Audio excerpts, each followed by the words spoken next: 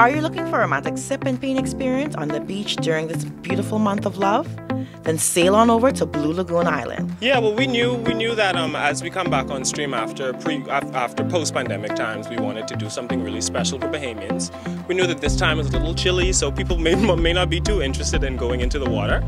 So what we're doing for Valentine's Day is actually a Valentine's Day special, which is scenic boat ride from Blue Lagoon. Once you come into the island, we have a beautiful scenic area where you can complete your sip and paint program. There you'd have as many lituations as you need. You can drink unfiltered there. In addition to that, you'd be able to get lunch while you're on the island. In addition to that, you'd have access to, maybe if you want to go and take a look at the animal areas, we have dolphins, sea lions, stingray programs, even sharks that we just added.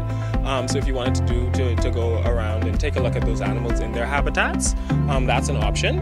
Or if you just wanted to do a program with them, we can actually talk about what that would look like as well. The Bahamas is a beautiful place, and we sometimes just leave that bounty to our guest, and we want to just welcome everyone back to Blue Lagoon Island.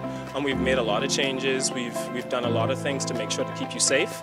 Outside is a good area to be anyway, but in addition to just being outside, we make sure to do everything that we can keep you safe during this COVID period that we're dealing with.